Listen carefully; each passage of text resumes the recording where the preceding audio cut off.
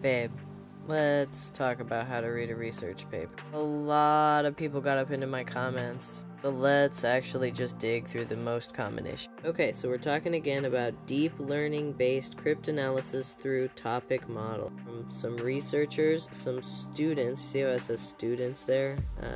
When you're working on your master's degree, most of the time when you do some research, you have to reduce the amount of complexity that you're dealing with. This is not a mature full-stack expert because that's very costly and difficult to produce.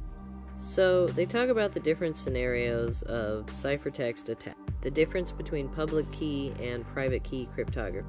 They talk about how this method would be most useful for public key cryptography. But then they used AES, not just AES, but AES in ECB mode, as in a fixed size data block. Normally, no, that is not what you would use in production. All this paper aims to demonstrate is that AI can break encryption algorithms, which it definitely can. Not all encryption algorithms are demonstrated in this paper because it is like one student and 2 professors. Other people have followed up on their work, and they've actually taken a look at different block ciphers using different encryption methods. The paper is not available, but I reached out to the author. This builds off of earlier work, deep learning-based cryptanalysis of lightweight block ciphers. Again, you might say, well, this isn't how the real world works. In the real world, you get to use side channel.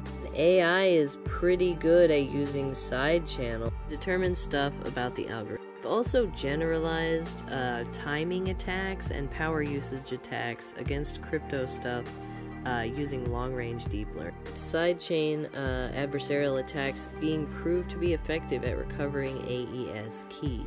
It doesn't completely generalize, but ChatGPT knows how to use these tools, so the high expertise requirements is lower than we might think. Research has been ongoing. There are a lot of people getting in on this type of research since but they are using stuff like this to break Crystal's kite. But when we're able to use side channel and timing attacks, we're able to combine a lot of information. And when we're able to give more parameters to a machine learning model like side channel stuff, a lot of times they're able to do crazy stuff like break Crystal's Kyber, which was supposed to be the post-quantum encryption algorithm. This actually isn't that new. It's kind of been around since like 2022. There's a lot of ongoing. This is what it looks like when you're looking at an area of active research. Doesn't mean that there's necessarily a full exploit chain that's been published. It's not a metasploit mod. It does demonstrate some things are possible that we didn't think were possible. Every few months, another thing comes out that we didn't know was possible related to AI and encryption.